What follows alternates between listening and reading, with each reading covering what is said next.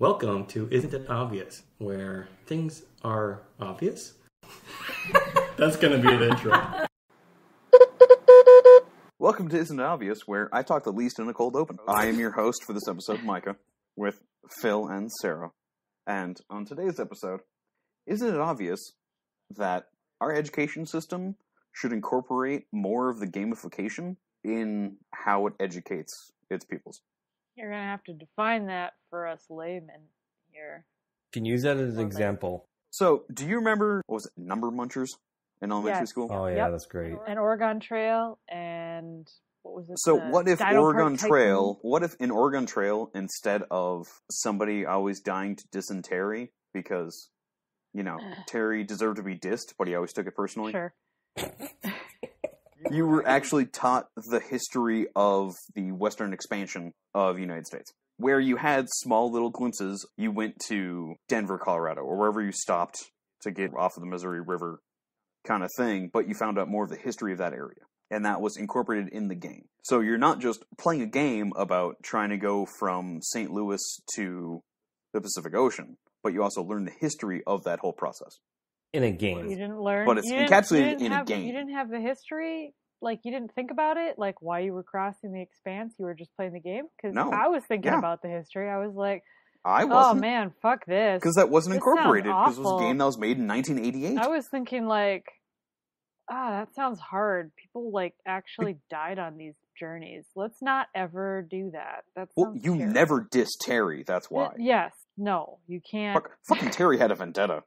You murdered Like, my whole family. Fording the river, like you had like you had to decide, like, am I going to risk my family and my livelihood to cross this river? And you're like, I can't turn back though. The game is literally, you have to move forward. I can't just decide not But to. what if turning back was an option, as a lot of pilgrims did, because it was too rough? Or what if you made the horrible decision to cross the Sierra Nevada and you starting you in lost November, your wife and and children. you got there in December, and you turned into the Donner Party? Oh, well, that's a little different. It is, but it's a thing of history. Like, how can we not use games to more adequately inform and educate the youth? Are you saying we should have the Donner Party as one of the routes in Oregon Trail? On account that Rush Limbaugh just said that we need to accept coronavirus, much like the Donner Party embraced cannibalism. I would like... Yes, because what he is doing is wrong, and he's capitalizing on the ignorance of Americans I would like to make his point that people agree with. Coronavirus into his hearth and home, and then regret. Yeah, it'd be great if he did a show in, like, a bar surrounded by fans, instead of, like, in his specially made basement in his mansion somewhere in probably California. He can accept coronavirus But- into his lungs. That would be fine with me. With the technology that we have now, and the complexity, sophistication, and level of interactivity that video games offer now, is that not an untapped resource to make a new Number Munchers that, I don't know, would be like cool Number Munchers version 8932, whoa, for the kids? You'd have that to... can help teach mathematics in different ways. I think the problem with this, though, like, I agree with it. I hated Number Munchers, though. I hated it. Number Munchers wasn't was fun. What about Mavis was Beacon? great. Huh? Number Munchers was great. Mavis Beacon? Yeah, Number Munchers I was fucking amazing. hated it. I liked DinoPark Tycoon, though. That was fun. I mean, I guess that'd be like a Economics, business yeah. class. Economics. Not really economics, Well, but you're right. Business. definitely small business management. Yeah, business management. But in that same vein, like Roller Coaster Tycoon, it was detrimental if you relied on nostalgia. You always had to keep innovating in order to keep your park relevant and to keep it profitable. That is a teaching tool that is applicable to real life. Yep. Should American education system include more types of those, the theory behind those games, with to teach the youth complex ideas? With the coronavirus thing and a lot of classes going to virtual only right now. I mean, even if we have in-person classes. I think the video games are definitely an untapped resource that absolutely could help teach children, especially if they are not getting one-on-one or in-person learning. I'll be honest, watching like a Zoom cast of some lecture probably will not engage me as much as a video game would. I think a video game would definitely be... Because the interactivity is built into it. Yeah, You're not a passive... Exactly. You are actively experimenting, learning. Yeah, there's an element of trial and error that is built into the system that is not that passive, more forgiving and repeatable. Not that I should discredit passive learning. Like, passive learning is also important too. I think, not everyone is into games, which is unfortunate because they are fun and they're an easy tool to use, and I think they could benefit a lot of Phil, people. we're both looking at you. But, well, I'm just saying, not everyone is as engaged with games. Like, I'm not the biggest gamer. I do like games, and I do play them, but I am more of a, let's play Stardew Valley or Harvest Moon. I like farming games. That's kind of my MO. I like Minecraft because it's a sandbox where I can build whatever I want. I don't really care about killing stuff or learning how to... But, like, what crunch part numbers. of education would revolve around killing stuff? What part of the K through 12 education system would revolve around killing stuff? Well, I'm talking about just games in general. But right, but I'm not talking about games as they are now. I'm talking about games as an educational I'm not really tool. interested in... I didn't care about number munchers. I thought it was boring and not my wheelhouse. Not my... I didn't care. I'm not bad. I was never bad at math. I did very well in school. I just didn't care about that game. I was just like, this is dumb. Also, Did you ever play 2048 or something? Oh, yeah. Where you had the 5x5 grid, and you had to merge numbers of the same amount to get to... Was it 2048? I mean, it was like a certain number, and you just had, some people occasionally beat it, and then they take a screenshot and look, I did it! And, it took me and then 5 you have the years. one that gets up to, 40,000, and you're like, huh?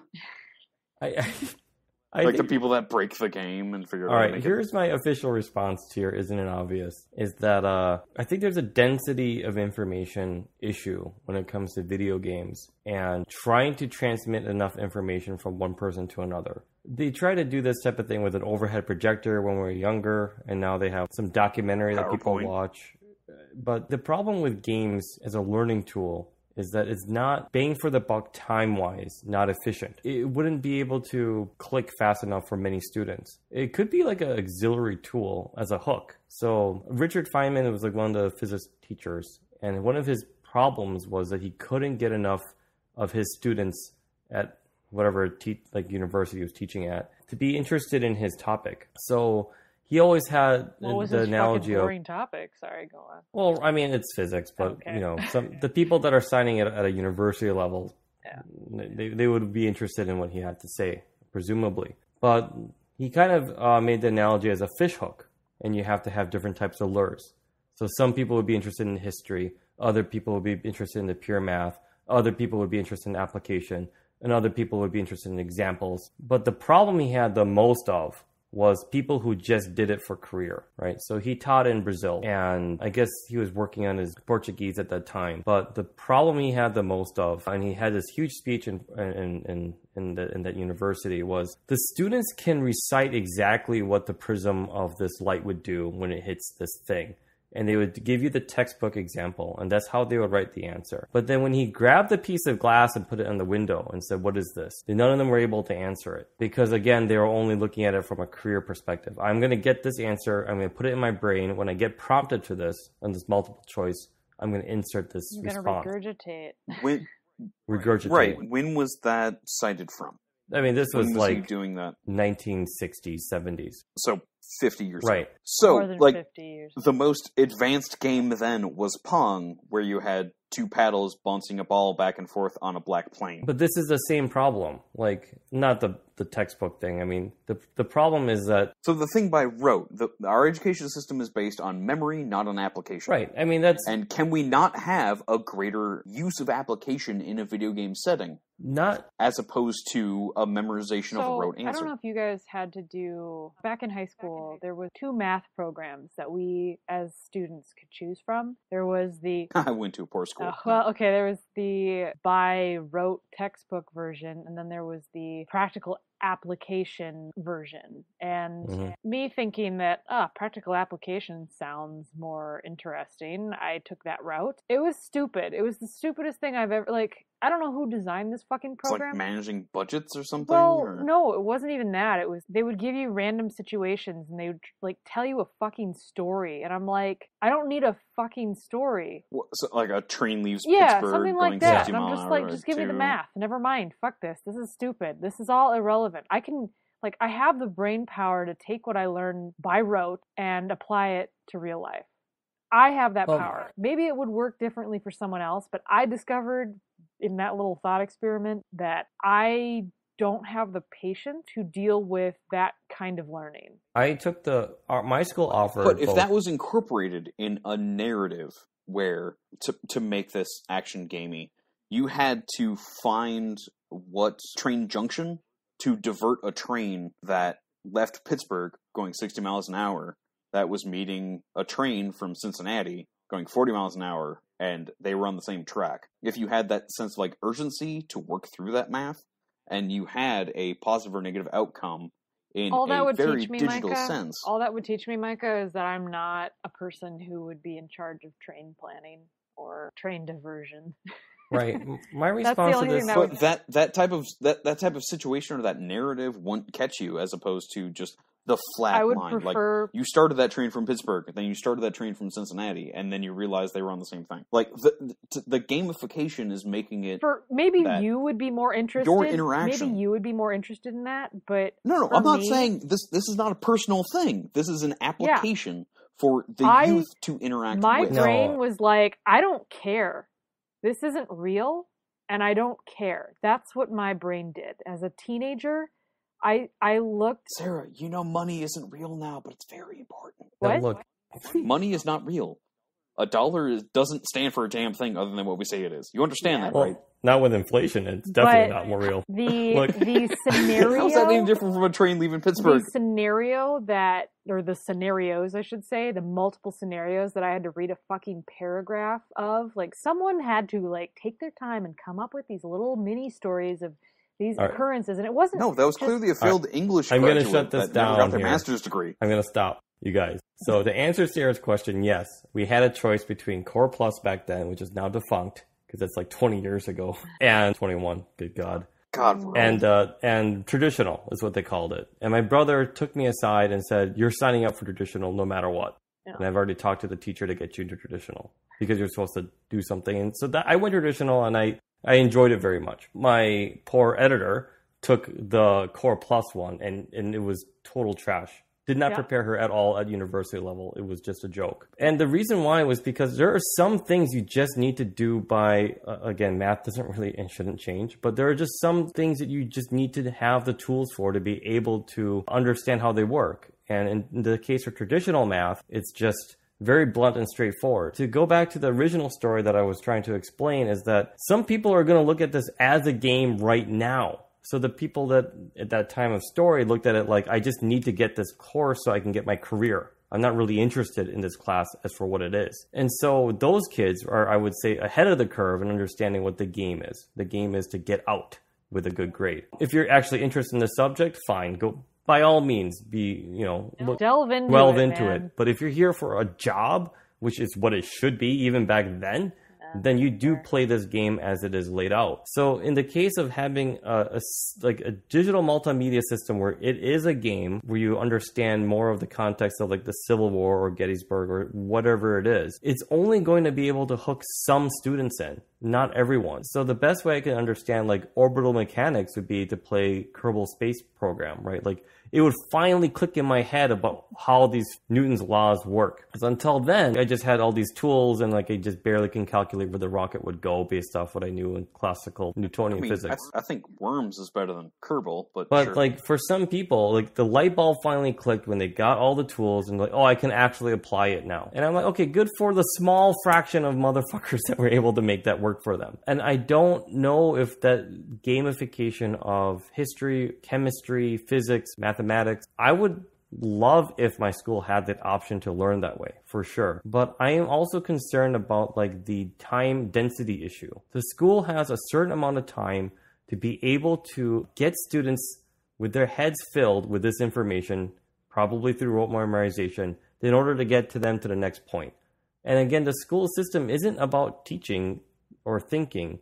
It's really just about meeting these certain requirements to be able to move on to the next, so that by the time you're at the end, you know who the kids are that are good and and more importantly, which ones are not. And the good ones, they get to go and pursue a career that's better. And for everyone else, like me, you're going to have a terrible time of it. Our system is right now based off of feeder system. Phil, who are you talking to? Who are you talking to, Phil? No. You activated my trap card, Phil. Because this was not merely a discussion about the gamification of education. It was, we need to systemically change our education system in America. Well, yeah, that I completely think that's agreed with. Why are we even bothering to learn? I don't even know why we bother to learn when no one takes any of that learning seriously. You want us to get educated, but you're not going to listen to educated people. What's the point of this? Yeah, exactly. You have people who are specialized to be an authority on a subject, and you're just going to ignore all of their advice. Okay. Stupid idiots who refuse to wear masks. Well, there was this... And, isn't it obvious, listeners, please welcome to the program, Dr. Fauci. There was this problem where, why do I need to learn how, like, biology and any of this other stuff? I'm never going to use it. But if you would have learned how it works, then you'd be wearing a mask right now. You would kind of understand generally. You don't have to be an expert, but you would at least understand enough to be like, okay, that person who is an authority sounds like he's telling us something that sounds legit. But also, it was real fun when Trump finally wore a mask that a whole bunch of right-wing pundits were like, ooh, the left's got nothing now. He finally wore a mask 5 months after he should have worn a fucking mask. Although I will say, he could just keep not wearing a mask. I'd be fine with that. That's still too good of a death. My thought here... I don't even care how good of a death he gets. I just want him gone. You really want Mike Pence in charge, eh? He won't win. Trump still has a chance to win again. Mike Pence has zero chance. I hate them all. Anyway, my thought here is that we really shouldn't be teaching... Yeah, I think the education system as it is right now is really geared towards the upper middle class, to be honest, because the 1% are going to send their kids to a private school where they're going to get actually a proper education. Trump went to a private school. And more importantly... He was a 1%. He is not smart. More importantly... But the system works for him. Fuck, your point is right. Connections. Yeah. And again, the whole idea of school is really just a jobs program. I would argue someone to the death about this. Yeah. No. It's instilling factory rigor and words. Yep. It's you learn a thing. Yeah, and you're being built for an 8-hour-a-day system. And then after you're done with your whatever education, you are just going to repeat that 8-hour-a-day system. Even though that is inefficient and is not the best way to be a productive member of society, it's what we've instilled because industrialization is bad and we're horrible humans that are not adapting or taking things seriously. God, we're kind of a shit species, aren't we? Mm. We are. But anyway. We can dwell on that as much as we want. I'll spend the next 12 minutes doing so. Phil's right though when he says it's a job works program. Like you go to school to learn various skills that you could apply to any number of potential jobs when you graduate. It's giving you as much as we think is potentially valuable, but also like fluff. There's extra stuff too, home ec and the ability to cook a meal is pretty fucking important. I really think so. And I know people sewing is fucking important. As a fat ass, I have had to half-ass sew so many buttons onto the pants that I should not be wearing anymore, and they all failed. If I had paid attention in the one class I had in 6th grade for 5 weeks, I might be better at sewing. And these are all important things. I think they're fluff, though. I disagree. Most people aren't going to go into I disagree that it's fluff. It's important life skills, but it's fluff to the job works thing. I also disagree. You're not necessarily, most people aren't going to go into embroidery. But having that information is applicable outside of embroidery. Yes, it is. It's definitely useful for just general life, but that would be fluff to a jobs work program. It's not an associate's degree. No, sure, but who cites in 6th grade, I made a pillow in a job interview?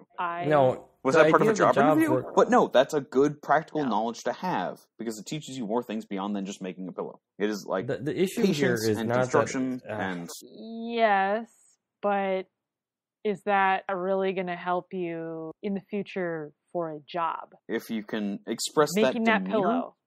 And the core things, like the fact that it's a small blip. Making how you were so condescending about it. Learning how to cook an egg, Micah. What? That's self-sufficiency. In home ec. If I'm not relying on someone making my meals, necessarily going to directly apply that to your job interview. You would be more likely to talk about a different experience than I'm not citing these sugar. things as things in a job interview. I'm saying that these life skills you learn as a child when you are the most malleable and receptive to new information, that it will be important that you have that as opposed to not. Yes, but not for your career necessarily. What is a career anymore? For your living, for living and cooking, yes. All right, I'm going to stop here.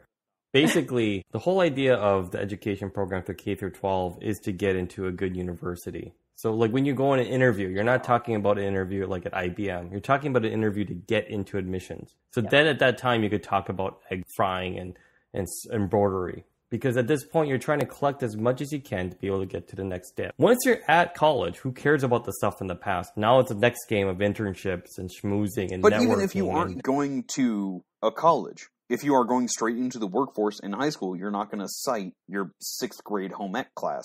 But what you learn there is still important. Fluff. But that's... I'm not saying it's not important. I'm saying it's just fluff to a jobs works program. It's something you can apply to your life and how you are successful in your private life, but it has nothing really, almost nothing to do with the average person's livelihood when they're making money and performing a service. Unless they actually go into embroidery, they're not going to be citing that pillow. I'm not saying they're ever citing it. I don't know how we got onto we're citing what we did in 6th grade. I'm saying that is not. You're just arguing with me about the term. It is not something fluff, to be just cast aside, as it's still an important skill to know that has applications beyond what that is in 6th grade. Yeah, but that's the. Yeah, but it has nothing to do with your job.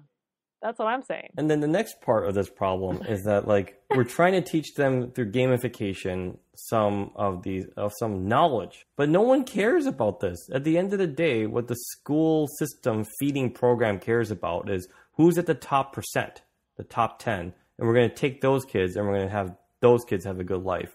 The bottom 90% or so, fuck them. They're on their You're own. on your own. And that's the way that the system's been set up for 100 years. Like, even Japan copied that system when they thought, oh, that's actually a pretty good system, they said. Like, when they started, looking for different type of educational platforms. So the U.S. system is really based off a feeder program.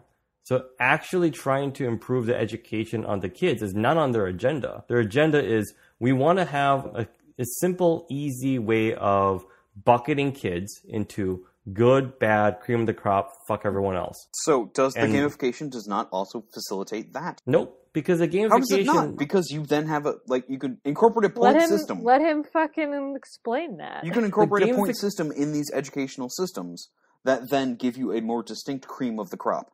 I tried. No, that's what the game is already. The game is, the school is the game. You have A to F grades, right? You have GPAs, you have things like extracurricular activities. Problem is, no one. But then that's also corruptible. No one is aware that it's that's also corruptible. Because it's absolutely corruptible. Like, that's the point of there's the game. So the point and of then the game is the games have fucking loopholes. The game is, here it is, GPA, extracurricular activities, all this other stuff. Metagame, right? That's the more interesting part of the game. And then you have, cheat codes. How rich you are. Who do you know? Do you know the dean because... How angry is your mom if you get in trouble? Right, these are all... How much of a Karen is practical your dad? strategies and tactics to get the fuck out of at least that point of that chapter. And then you have to play a different type of game, still same thing, for the rest of your fucking life. It doesn't end at college. It doesn't end at your first job.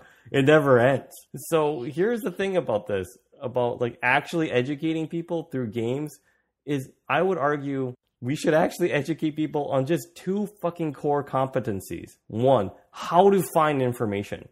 So it's hey, I need you to make that pillow right the fuck now. You have a day to do this.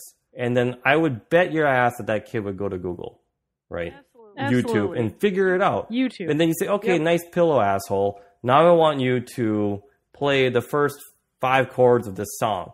Figure it out. That's actually more important skills because they're actually going out looking for things they didn't know how to and doing the recursive loop of trying to find out what they're looking for. And topics they have no clue. But the idea is that they're honing their skills and looking for what they need to be able to get out of a product that they had no idea they had any knowledge in. I don't care that they actually know the 5 chords or know how to make a pillow. What I care about is, can they get this information quickly and master it and get it back? The second skill that they need to fucking figure out is basic critical thinking. So if someone gives them some bullshit thing like, oh, did you know that, America for the past 100 years had a feeder system and it's the top cream of the crop and only the 10%, and then you actually believe that, then fuck you. Like, you actually need to critically think and say, well, no, I don't actually believe that's the case, and I'm going to Google to counter you, right? Like, those are the 2 skills I really wish my kids will have, because that's all they need to know to how to fucking game this system. That's it. But, like, the idea of actually giving them, like, oh, you're actually interested in math and physics and space orbital mechanics or, like, Gettysburg, and here's a game that shows you that, I would be more than happy to give them that thing. But that's... And there's 5 problems with this. 1, do they like video games? 2, is it something that I want them to learn as a multimedia experience, or rather have them go to these museums and actually see it for themselves? And then if I force feed them this, are they actually going to take it? Or is something like a game supposed to be enjoyed by its own merits? The last one is like, I don't want them to be trapped into a thing like history or is a thing like something entertaining, but that's not what they want to do with their life. But I'm interested in it, so I'm going to give you all these games so you're going to be interested in what I want, like some sports fathers. And then the last one is like, I generally like video games. I don't want it to become fucking number munchers. Like, I want my video games to be good and all the other shit video games to disappear from the face of the planet. So I don't want that category to be never look on Steam. There's also ever. the potential for... Right. Well, so there's also the potential for, like, games to take away from the reality of what the occupation or whatever as opposed to books that totally give you all of the truth. I mean, that's a fair point, but I'm thinking making a game out of numbers. For me, that wasn't interesting. I didn't care about getting to the next level on number munchers. That, to me, was a waste of my time. I would rather just learn the fucking tables. Numbers, to me, were not an exciting thing. I didn't need to make a game out of it. I was happy to learn the numbers as they are without the game. Now, I'm not saying that other people couldn't benefit from it. It just wasn't for me. Micah, I think gamification would be a nice auxiliary tool, but I don't think it should be relied on as the main source of information being conveyed to students. But I do agree with you, Micah, that the whole system of schooling by activating your trap card is correct. The idea that we're teaching people a factory life setting like we still live in the Henry Ford days. It's total fucking bullshit. Like, you know that too. And you make that point. Oh, the bell rings. I guess that's the end of my shift. I better go to lunch. The way that our school system, at least when I went to school 30 years ago, it feels like that's what it was. Like, you're just getting prepped for some really crappy, terrible factory life, and that's it. And I think if we want to be able to survive as not just as a species, but as like a country in this United States of America, we need to radically change how we view teaching kids. Double edge of this sword, though, is that you don't want to teach them critical thinking too much because you don't want them to rebel against you. Or realize that your authority is meaninless. So we need to brainwash them the right amount. We need, like the Homer Simpson episode where he had like salt water and fresh water and there's 2 fish. He mixed it up at the level where both of them are barely alive. So terrible. Like, it's hard to make an artificial estuary. So anyway, dear listeners, thank you for sticking with us where I was proven both right and wrong. But next week, I don't know, it'll be another topic. Thanks, Mom. Probably. Thanks, Mom. Thanks, Mom.